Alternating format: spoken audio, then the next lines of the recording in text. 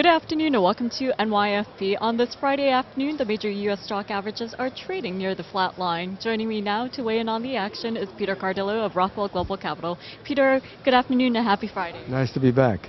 Well, right now the stock averages are trading near flat, but we have to keep in mind that we're set for a lower close for the week. Now, we did see a sharp decline yesterday and we saw the VIX soar on that volatility. But what do you make of this week's action, and do you think this is the beginning of a correction? No, I don't think it's the beginning of a correction. I think it's the beginning of a pullback. In fact, I think what's happening now usually happens in September. We just anticipated it, and the reason being is that we had a backup in yields.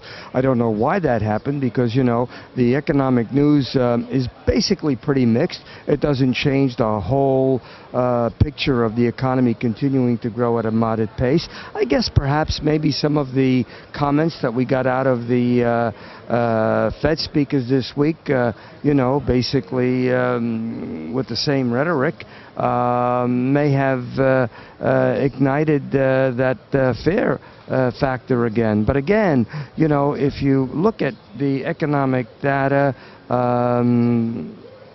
most of it was positive, but certainly we didn't get anything that would suggest that perhaps the economy is poised to grow above 3% anytime soon. Certainly from an inflation perspective, that's pretty much well anchored. Look at the PPI, look at the Consumer Price Index, not much in there to really suggest that the Fed has to worry about inflation right now. I suspect the fact that we got this back up in yields is going to cause the market to stay bumpy. There's a good possibility that we might test the S&P lows, 1630, 1640 range, and that's where we have a lot of support. The first support that I was looking at the 1375, again 1675 range, was violated yesterday, and so I don't think the selling is over just yet, but I would view this as a real buying opportunity.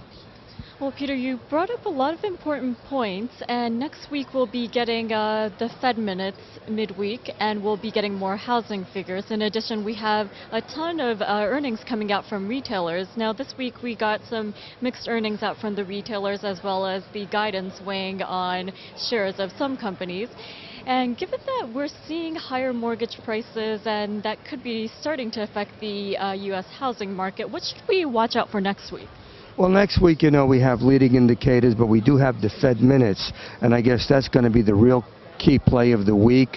We have some housing data, and as I said, leading economic indicators along with the Fed minutes are probably going to be the highlight of the week. In terms of the housing, I mean, if you look at the housing data that came out today, housing starts were up, but we didn't see any real strong showing in terms of future building. So that could be an indication that perhaps the higher mortgage rates are beginning to slow the recovery. But again, you know, the recovery is mostly in the housing sector, that is the buildings with multiple families. So we're seeing a real spike there. But in terms of single families, the market seems to be headed for a bit of a slowdown.